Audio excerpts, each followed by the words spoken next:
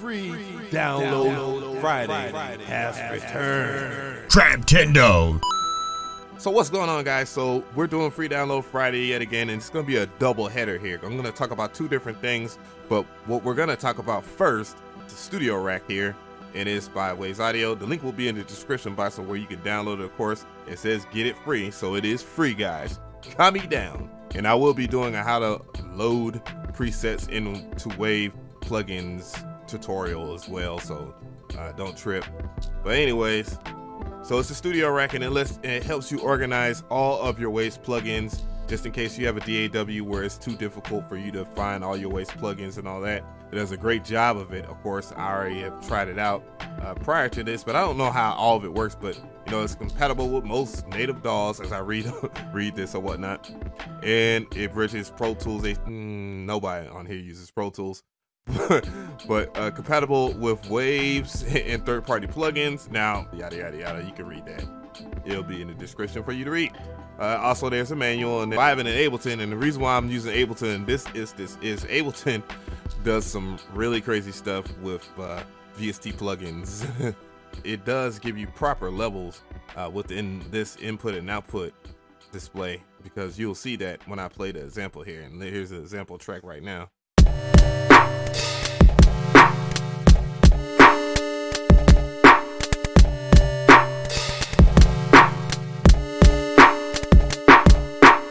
1.79 and then 1.7. Of course, that's pretty close, but I have seen some instances where within your DAW you get dramatic spikes, and this does a good job of giving you precise numbers. Other than that, of course, here how you would add plugins or whatnot. I'm gonna go ahead and add a plugin right here, so you can see the plugin list right here. You see you have all of your dynamic plugins organized in one area right here. You also have your EQs or whatnot. Then you have your reverb, and all of your available other things that you can. Don't know how you put put in your plugins or whatnot. So if you have experience with a studio rack, it would be greatly appreciated if you hit me up in the comment section so I can go ahead and organize that. So I'm gonna go ahead and pull up I Am Pusher, because I definitely need some soft clipping on this track or whatnot. Just it will help with like some of the decency of this mix right now.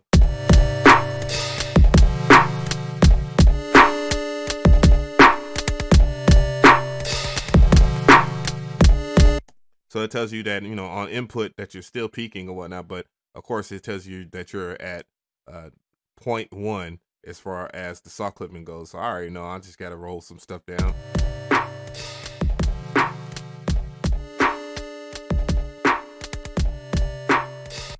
So I'm going to go ahead and just push it all the way back up, of course, because you know what? Everybody likes their mixes loud and slappy and clipping. Yeah, so I have it on, again, my master chain. I have it on my master bus, and, you know, I could do other things, of course, you know, just add like another plugin, maybe Dynamics or something like that, the F6, which is something I've been using a lot here, F6 with more information here.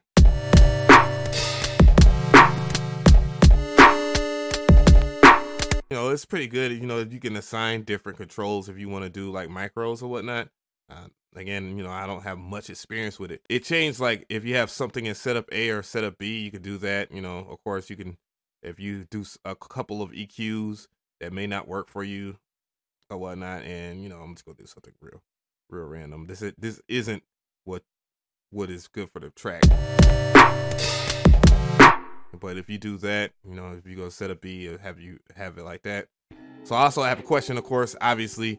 The link will be in the description box so you can do this, and that is rank your favorite EQ plugins. And you know, they're asking this question, of course, over there at waves.com. And what is your favorite EQ?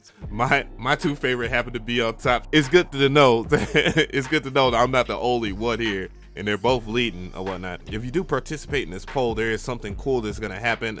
It's under embargo right now, so I can't really talk about it, and I really don't know much about it. So definitely check out next Friday, because I'm gonna talk about a lot of stuff for free download Black Friday. And of course, you know, just so y'all can see, I definitely like the SSL EQ. I use this on my drums, and then I use this on anything. This is a dynamic EQ, and I haven't talked about dynamic EQs enough. But yeah, let me know in the comments section, guys. That's what it is, baby.